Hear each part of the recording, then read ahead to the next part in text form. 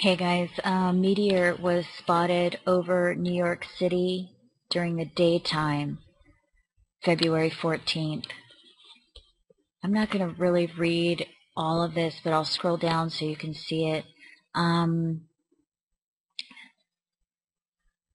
It says at 5:28 p.m. Robert Lunsford from the American Meteor Society said this: "So far, we have 30 reports of a fireball moving in a general west to east direction as seen from the northeastern USA. Daylight fireballs are rare and must be exceedingly bright to be noticed with the sun in the sky. This was most likely a random event not associated with any known meteor shower." This object was most likely the size of a small car before striking the upper atmosphere. With it terminating over the Atlantic Ocean, there's no hope for recovering any debris.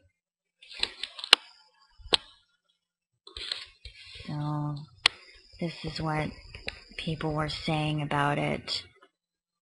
I saw it too in Ocean County. It was falling downward with a definite green tail and flash at the end. I saw the fireball falling from the sky. I was facing south.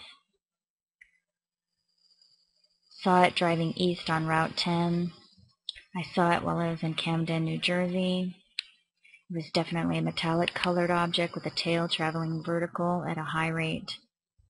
A huge ball of fire. There's the path right there and all the sightings. I think I just saw a meteorite or something else falling from the sky.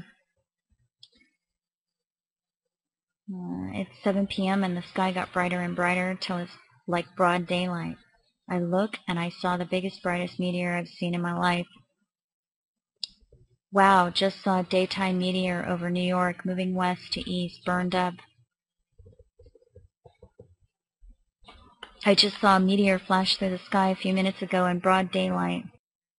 Just saw the most amazing meteor falling star ever on plain daylight. It had green, orange light burning, incredible. Happy Valentine.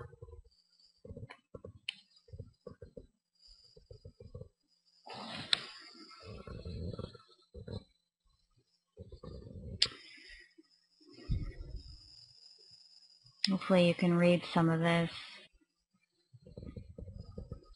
Well, that's that. No pictures yet. Maybe in the next couple days they'll pop up on YouTube.